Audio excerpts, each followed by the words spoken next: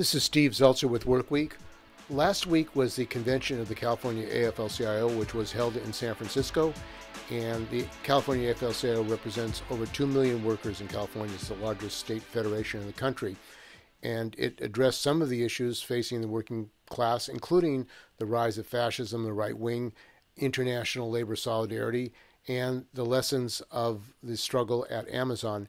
And joining us today is Cliff Smith. He's the business manager of Roofers Local 36 in Los Angeles. He spoke at the convention and raised a number of resolutions. Welcome to Workweek.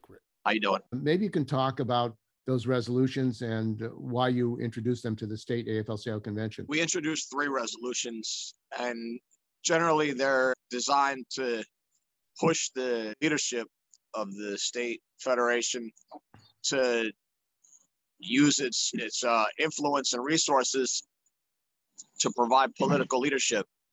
And as you say, we're in a very dangerous moment with the increasing threat of fascism, not just as a street level formation, but through the highest levels of government. And so the first resolution was taking the language from the AFL-CIO Constitution that prohibits any affiliate to support authoritarian or tyrannical agencies, prohibit them from participating in the AFL-CIO. And so our resolution said that, therefore, no affiliate should be able to promote the Republican Party. And it went through a chronology since the January 6th fascist attempted coup of how the Republican Party as a body has moved to cover up and conspire after the fact, if not before the fact, with the attempt to overturn the election results and block the certification.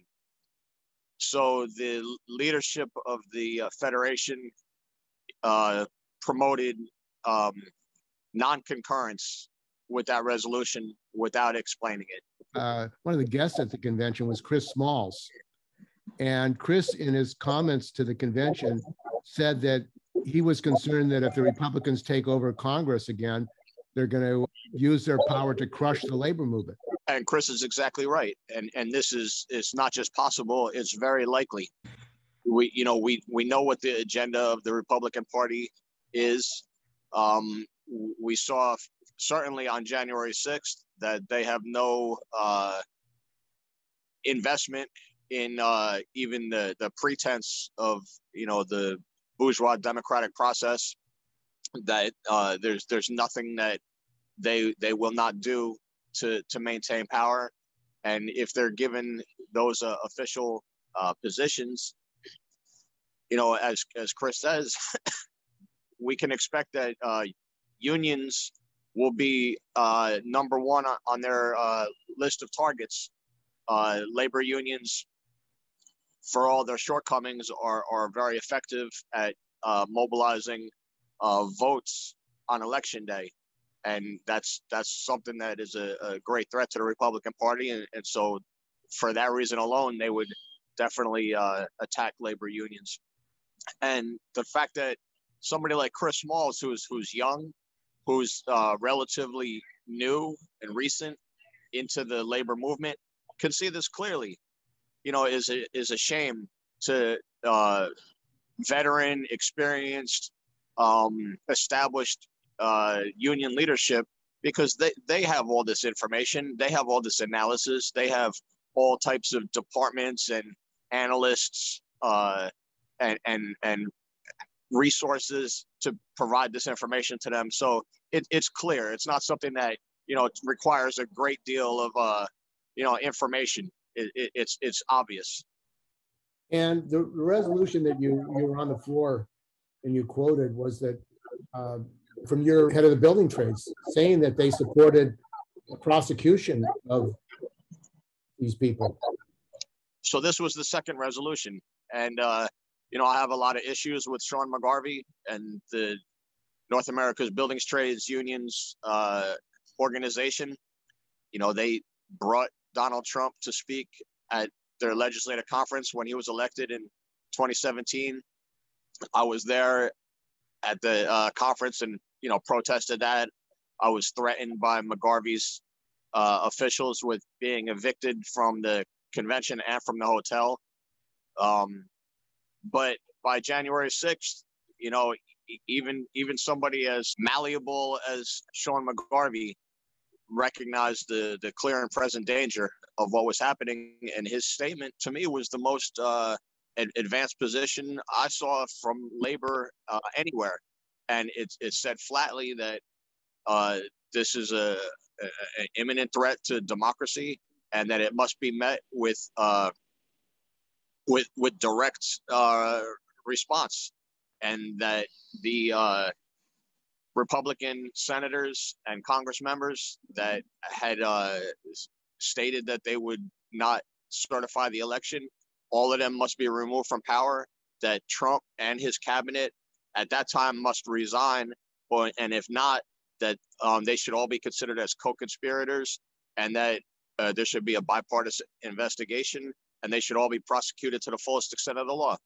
So, this was a position coming from the highest levels of the Buildings Trades Department of the AFL-CIO. None of those demands have been realized. Senators Cruz and Hawley, who led that movement from within, are still in their positions. Most of the House members, these Republican insurrectionists, are still in their positions, and they've refused to participate in setting up a bipartisan congressional committee. They've stonewalled every attempt to investigate, and they continue to this day to provide interference to protect Trump and to protect this fascist uprising. And so, as Sean McGarvey stated, all of these people must be considered as co-conspirators and prosecuted to the fullest extent of the law. And so the resolution that we brought was nothing beyond just reiterating what the buildings trades national leadership demanded on January 6th.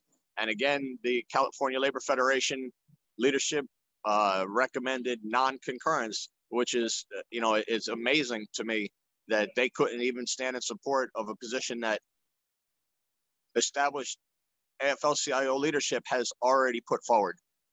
Why is that? It sounds bizarre. I mean, here's a threat of fascism, and you're not going to even say that these people should be prosecuted for having an insurrection and attempted coup? Yeah, why indeed?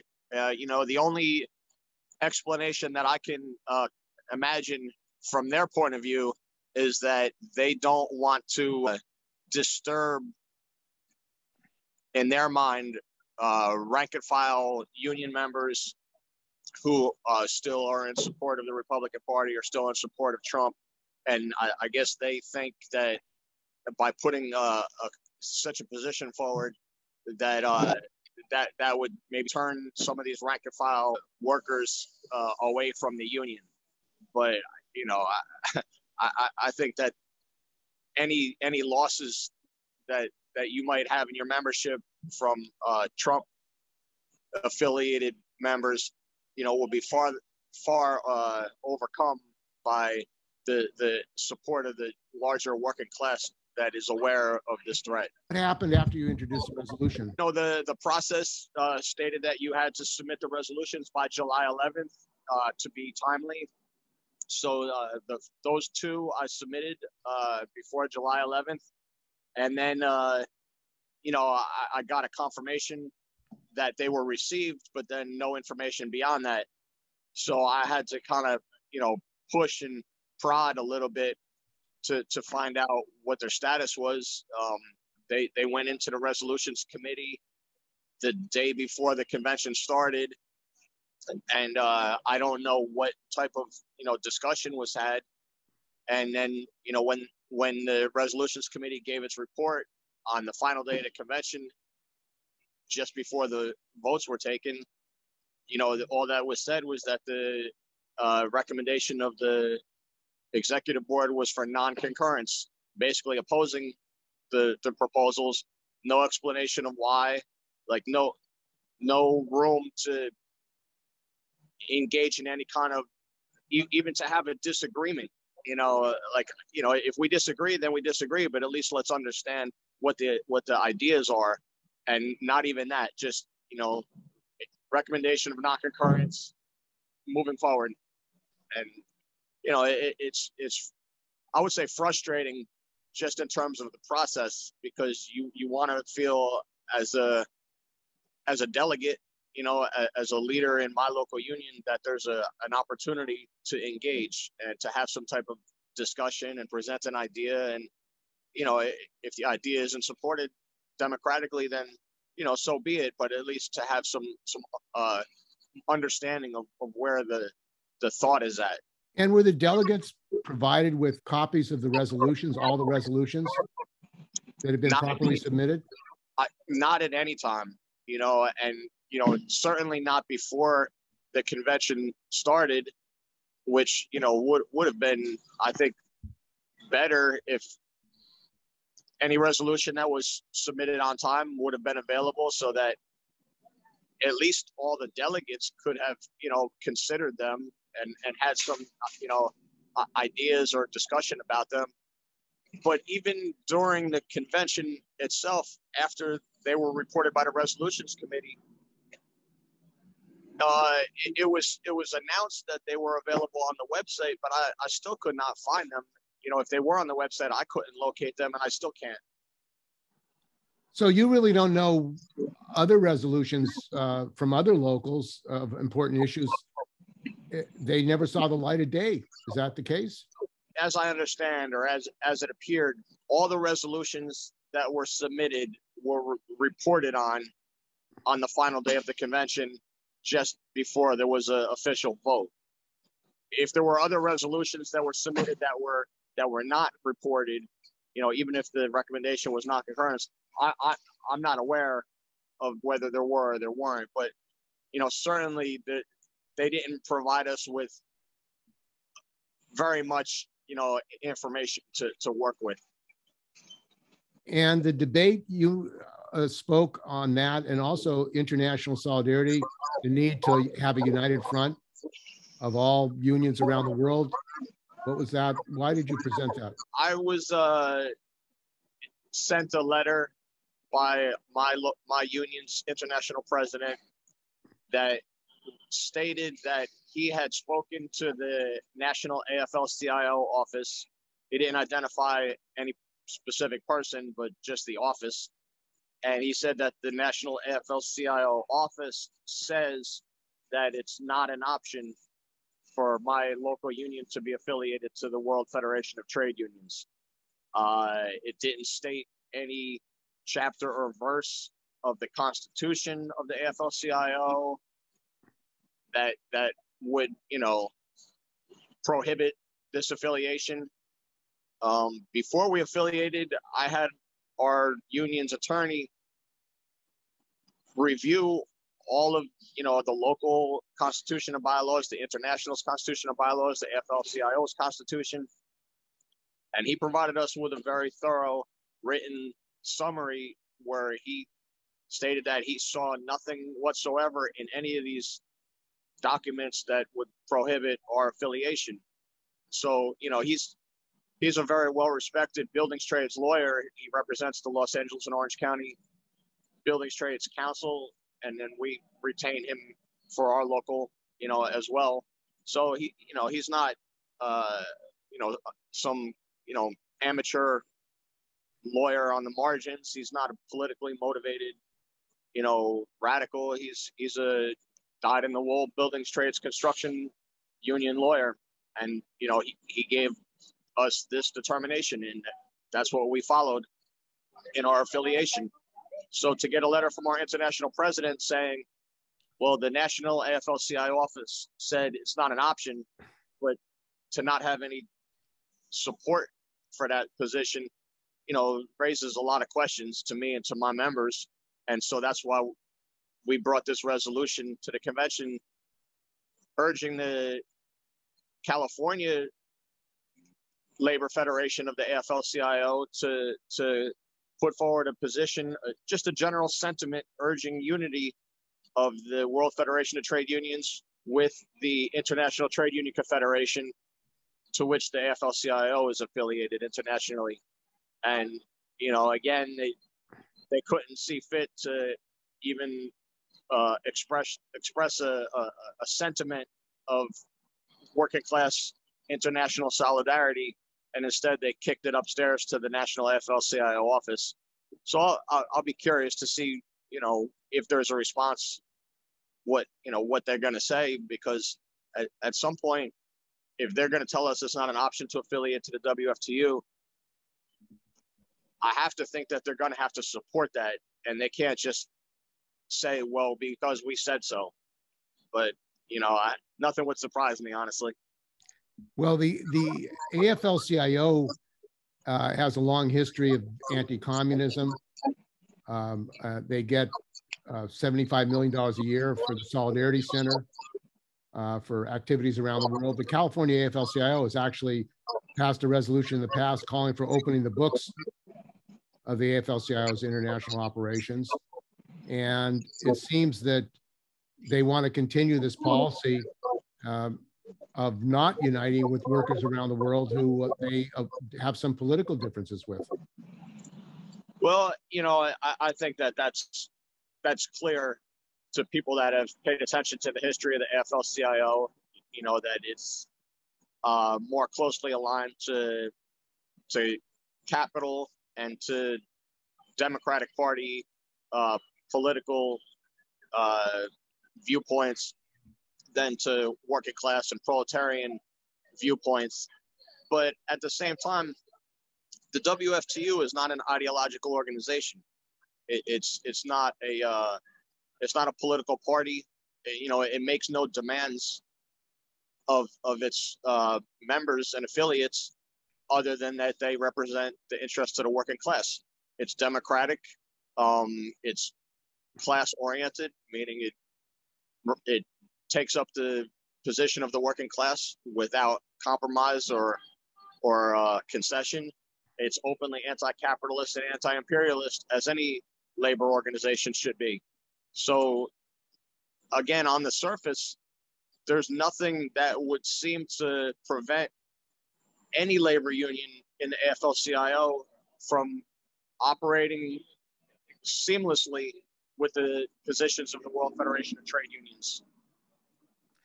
And one of the speakers at the convention was Gavin Newsom, and Gavin Newsom and his Cal-OSHA have not really increased the number of OSHA inspectors. There are less than 200 California OSHA inspectors in the midst of this pandemic. What do you think about the relationship of the California Democratic Party to the trade unions in California? Well, it's clear that they prioritize business, profits, capital. Nancy Pelosi is probably the leading Democrat from the state of California, and she's stated plainly that the Democratic Party is a capitalist party. And, there's really nothing else, there's no reason to think that she's, not being candid. So, I didn't really pay attention to Governor Newsom's comments during our lunch, but as far as OSHA, it's severely understaffed. There's an enormous amount of health and safety risks and violations in all sectors of work. Certainly in the building and construction trades, it's a constant hazard on any project. And, that's not to mention other sectors, healthcare, service industries, hospitality. We all have our different risks, and there needs to be standards and regulations and oversight. And it's not enough to just have them on paper, because when we try to call in a complaint or a grievance, if there's not an inspector or somebody to come in and investigate it, the complaint goes nowhere, and the risks and the dangers remain. And is that the reason, one of the reasons you support the idea of a workers' party? I mean, for that reason, among, many others, we need to have a political organization that represents the interests of working people without compromise, and that does not exist. And the union movement should be making a priority out of building that type of political organization, and unfortunately, it's not. And I think that that's our biggest